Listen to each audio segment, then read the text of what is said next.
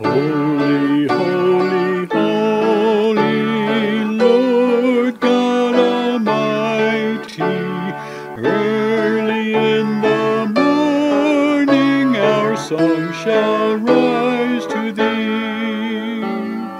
Holy, holy, holy, merciful and mighty, God in three persons, blessed Trinity.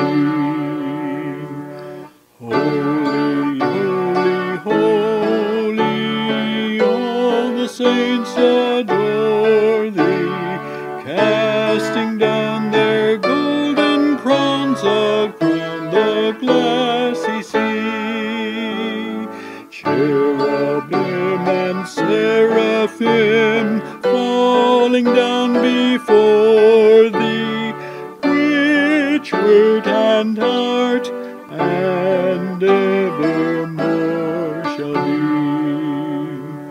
Holy, holy, holy, though the darkness hide Thee, though the eye of sinful men Thy glory may not see, only Thou art holy, there is none beside Thee, perfect in power, in love and purity.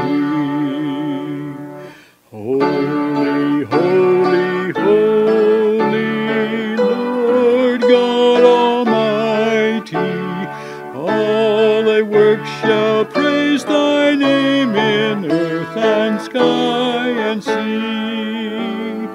Holy, holy, holy, merciful and mighty, God in three persons, blessed Trinity. Hello friends, and welcome back. I'm Pastor Nate Starkey, and this is Hope United Methodist Church. We are blessed to share this time together and to explore the ways God's Word, our faith, and life all interact, and to walk this journey together, wondering about life, about relationships, about God, and asking God to be with us in this moment and on our journeys in faith. And so, as we get started today, I'm going to invite you to join me in prayer. Dear, good, and gracious God, we thank you for today. We thank you for blessing us in more ways than we could ever imagine. We thank you for this time and this way in which we are together. And we thank you, God, for being with us in this moment to make this time holy. Shift us, shape us, help us, heal us, lead us, God, to be followers, to be yours, to be holy. Make this time holy. Make all we do be done in your name, for your glory, in Christ Jesus. Amen. Amen. Well, this is our continued sermon series in this season of Lent, and as we get into this week's message, I want to invite us to open with Scripture. A Scripture that I hope is familiar, but if it's not, I hope that you receive it in a way that is profound to you. It is Jesus' Sermon on the Mount, a portion of which we call the Beatitudes, and it reorients us to what true happiness is and where we find blessings. This is Matthew chapter 5, verses 1 through 11. Now, when Jesus saw the crowds, he went up on a mountainside and sat down. his disciples came to him and he began to teach them.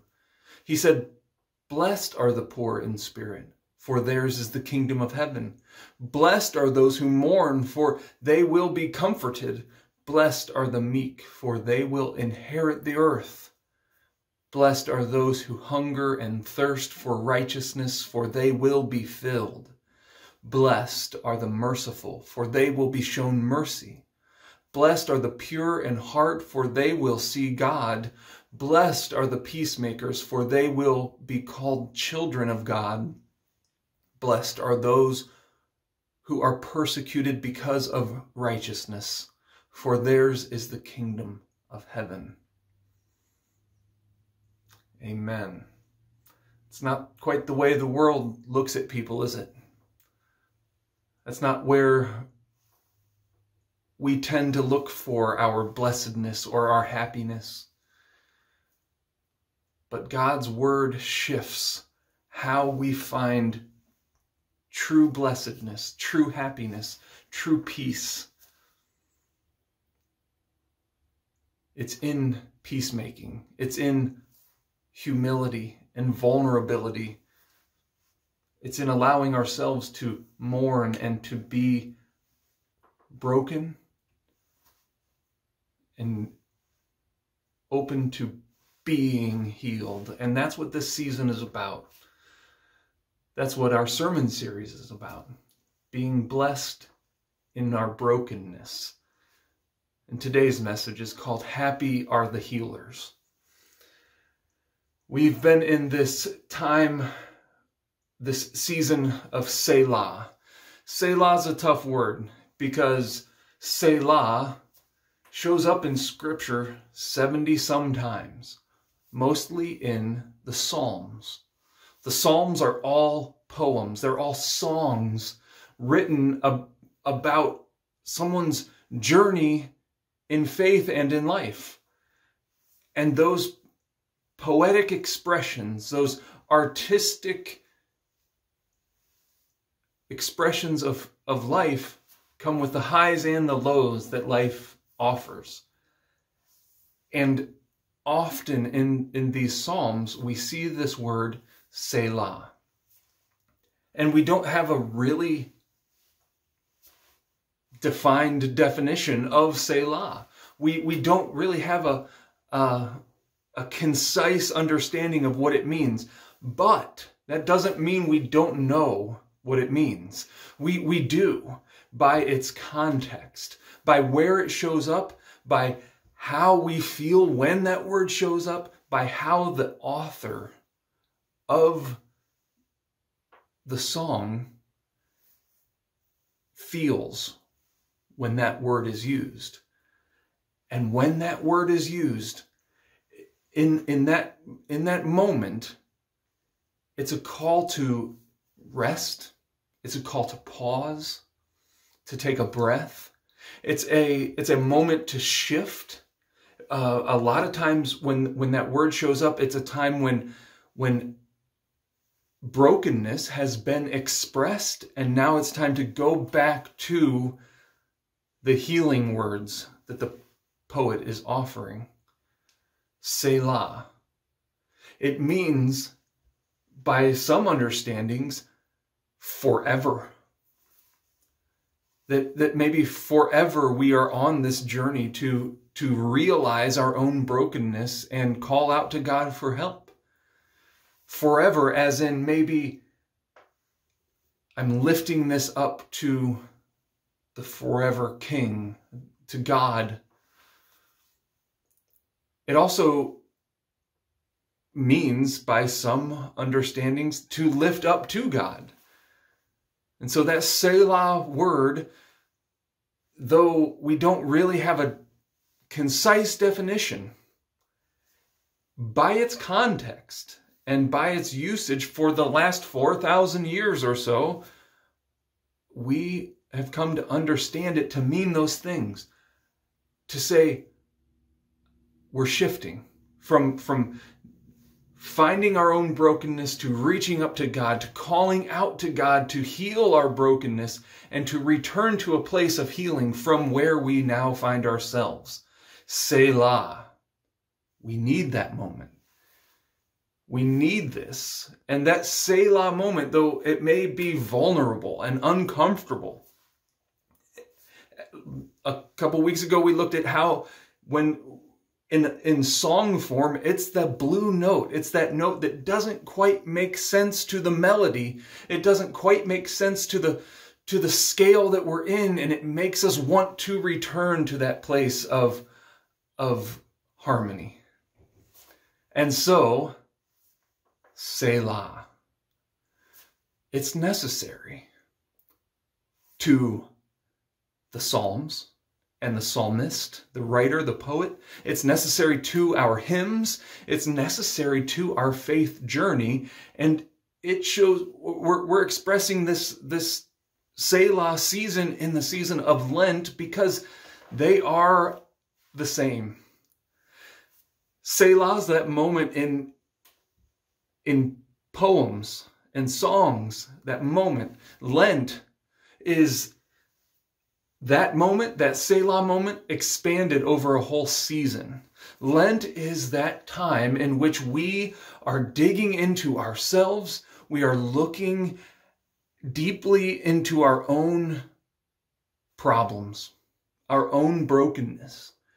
And we are being vulnerable and expressing it and saying, I am broken in this place and I cannot fix it on my own. I'm going to lift it up to God. This Lenten season mirrors the Selah moment in those Psalms. And it does it for the 6 weeks leading up to Easter. Lent is a man-made season. There's nothing in the scriptures that says, thou shalt follow the Lenten calendar. It's a man-made, contrived season. But that doesn't mean it's not holy, and that doesn't mean it's not necessary.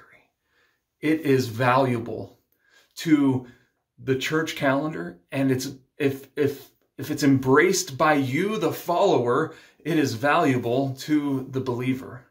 This season is so important. It is so important to be on that verge of vulnerability and to search ourselves and to collect all our brokenness and to lift it up to God, as hard and as difficult as it may be to look inward for that brokenness. But this is the season to do it. This is the Selah season. This is Lent. Because brokenness requires attention. Brokenness, when it is left hidden, when it's left buried deep inside, all it can do is fester. But when we take the time to do that work, to look inward and to self-evaluate and to reveal those wounds, that's when healing can start. That's when that work can begin. And that work is God's work. That work, while we are participating in it, the healing that we cannot accomplish on our own, we can only reach out to God for that healing. That's God's work. That's God's promise. That's God's hope and desire for you to do just that. To look at yourself and say, I can't do this on my own. I need you, God. Selah. This is a path to Easter. You see, God has done more than just promise healing or want for healing or to offer you healing. God has accomplished healing. Easter is bigger than we will ever know. And in Easter, in what took place at Easter, was more than just Jesus defeating death. being raised from the dead, healing took place for more than just Jesus, but for all who follow that path. Lent is valuable, and Easter is good. If you just show up to Easter and you're just there, that's fine. But if you come to Easter having done the work of Lent, Easter is amplified. There's more potential for life-changing, spirit-altering work to take place, for Jesus to do that healing work in that moment. And so, how does that happen, and why? Why is it necessary? How can we get in on this, right? Well, the first step of healing, the very first part of that is revealing the brokenness. It is, and that is done, as we see in the Psalms, by communicating. But if some are just writing, some are singing, some are just reaching out to someone they love and trust. And that's the path that's been laid out before us. If you are lost in life, if you're depressed, that's valid. That is a valid brokenness that we tend to hide. We tend to put on a face for the world when things aren't well inside, and we tend to hide that brokenness. Now is the season to share it with someone, to communicate it. If you are without peace, if you are without mercy, if you feel anxious and angry at the circumstances around you, blessed are the peacemakers. There's not blessedness in that anger. There's not blessedness in that state of discontent. Blessedness is in peace and acknowledging that you are angry or that you don't have peace is the first step to finding peace. If you are dependent, whether you're dependent on a person or a substance or a system, whatever it may be, it's a hard cycle to break. But taking that step of communicating it to someone that you love and trust, and perhaps even more importantly, to someone that you know has been down that road before, someone that has battled that same demon. See, in faith, we are called to be both healed and healer, to model Jesus. You see, he did both. He was wounded and he was healed. And in that Easter moment of healing, he created a path, a model for us to follow. A path that has been revealed to all by the one who suffered for all, just as it was prophesied hundreds of years before he walked the earth. In Isaiah 53, we see the prophet Isaiah describing what is going to take place at Easter, describing Jesus and the life that he would live and the path that he would create for us to follow. And it says this: he possessed no splendid form for us to see, no desirable appearance. He was despised and avoided by others, a man who suffered, who knew sickness well. Like someone from whom people hid their faces, he was despised and we didn't think about him. It was certainly our sickness that he carried and our sufferings that he bore, but we thought him afflicted, struck down by God and tormented. He was pierced because of our rebellions and crushed because of our crimes. He bore the punishment that made us whole. By his wounds, we are healed. He suffered all. He suffered all.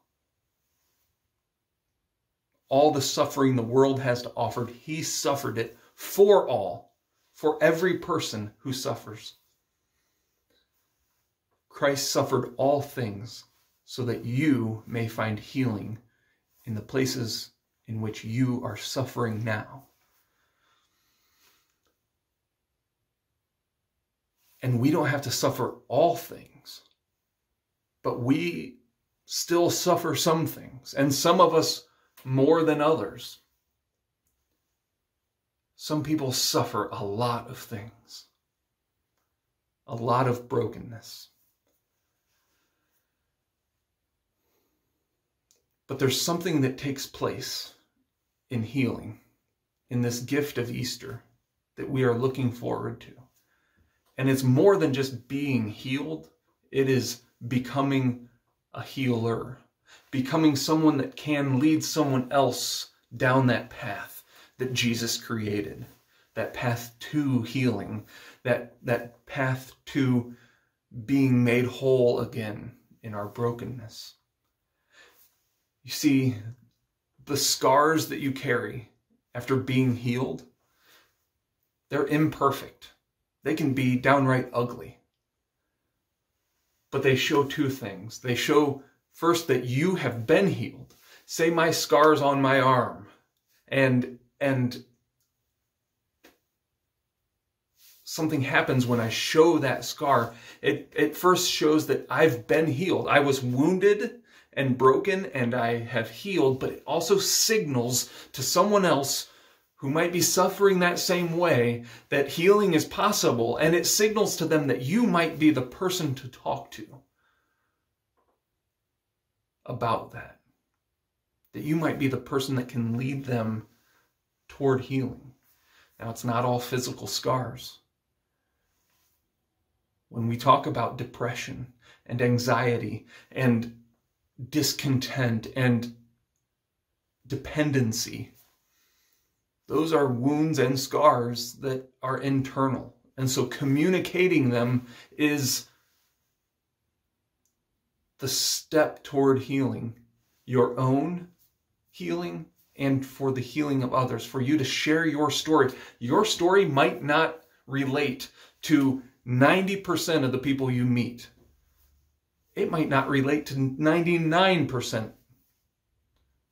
But if just one person hears your story and the wounds and the brokenness that you've been through and the healing you've experienced, and they can relate it to themselves, and they take that step of communicating it to you, you might not have all the answers, but if you've walked that path, you can walk with them to that path, down that path to Easter, to Jesus, to the healer. That model of being both healed and healer, that model that was created by God and modeled through Jesus on earth, it's being modeled in systems that work well today. In AA, if you are an alcoholic and you go to a meeting in need of help, you've taken that first step of communicating your brokenness. And they are going to pair you with someone, a mentor, that can walk with you and guide you and go step by step with you toward healing. But they're not going to assign you someone who's never had a sip of alcohol.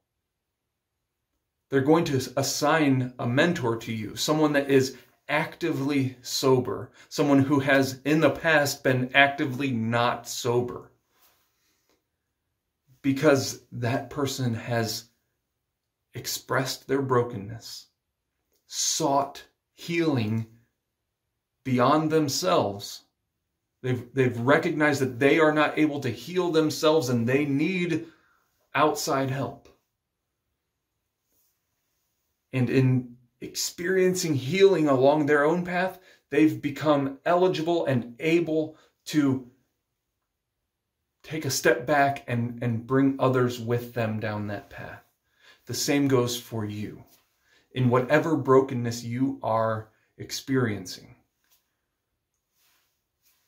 when you take those steps to collect all that brokenness and bring it to Easter, when you do Lent well, when you take those moments to say Selah, to pause, to call out to God, to pause and to listen to God, to say, I cannot do this on my own,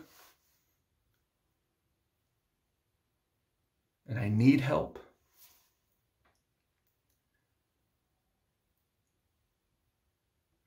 You are on a path toward healing in which you are being healed and you are being able to help others be healed as well. Easter is bigger than we will ever know. And embracing this Selah, embracing this awkward, uncomfortable, mysterious time, this season of Lent, this Selah moment, embracing it, it allows God's work in Easter to be more fully revealed. If we show up on Easter morning with everything still hidden, with everything still buried away, Easter's still going to be great. But there's so much more that could happen. There's so much more healing that could be taking place in that moment. I pray for you that you'll take this season to say Selah. Not just to say the word because it's a word, but to call out to God, to look inward, find the things you can't accomplish on your own, the places that you need healing, and to call out to God for that healing. And do that every day. Collect all those things. Bring them to Easter. Be healed. And become a healer. In Christ's name. Amen.